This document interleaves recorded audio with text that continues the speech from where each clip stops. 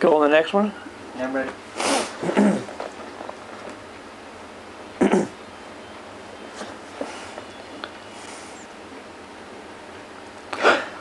I got back in town a day before I planned to.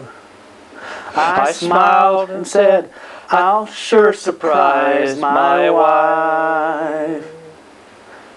I don't think I'll phone, I'll just head on home. For I didn't know the cold hard facts of life. I passed a little wine store on the corner.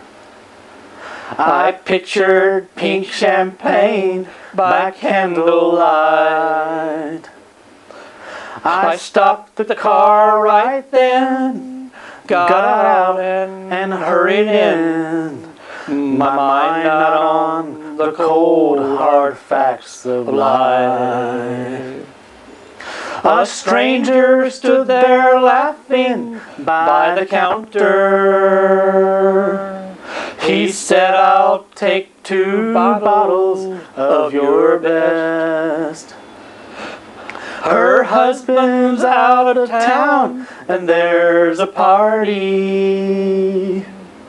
He winked as if to say, you know the rest.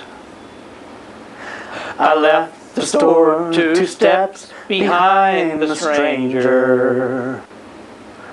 From there to my house, his car stayed in sight. But it wasn't till he turned into my drive that I learned I was witnessing the cold hard facts of life. I drove around the block till I was dizzy. Each time the noise came louder from within. And then I saw our bottle there beside me. And I drank a 5th of courage and walked in. Lord, you should have seen their frantic faces. They screamed and cried, please put away that knife. I guess I'll go to hell, or I'll rot here in this cell. But who taught who the cold hard facts of life? Who taught who the cold hard facts of life?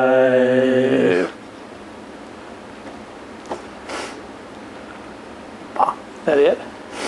That's pretty good, Dad. And that's the keeper.